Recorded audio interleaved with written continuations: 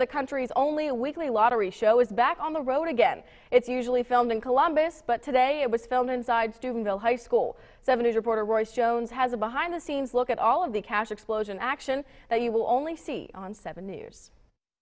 People who stood in this line for the cash explosion show tell me that at one point it was actually wrapped around the block. Some people have been out here since 3 a.m. and the doors don't even open until noon. I love this show. I never miss it. I know I've sit in hundreds and hundreds of tickets and never been drawn.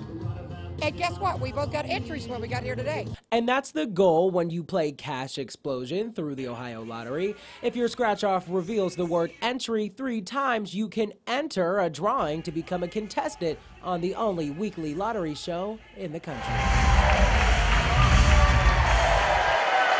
There's 8 contestants. Each are guaranteed to win $6,100, and that's just the starting point. And then your money just rolls over week after week as long as your luck lasts. So you go from 50 to 100,000 to 200,000 and so on. And our top winners won over $500,000, $520,000. We're talking big money here. How you gonna spend it? Buy an RV and go on a road trip. I'm just hoping to win big and get that Mustang that I want. Competition orange Mustang. Contestant and Steubenville native Tom Bordella says he's gunning for the big bucks too, and he plans to spend every last penny of it on every last person but himself. I'm going to donate some to the church, some to there's an orphanage in Carrollton for handicapped kids. I'm going to make sure they have a nice Christmas, and naturally my family. And after all that, I'll probably have to go back to work.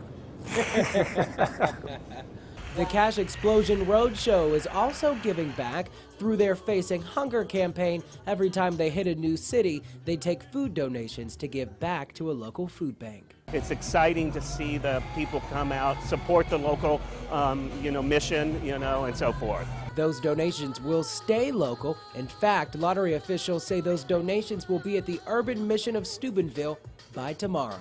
I'm Royce Jones, working for you.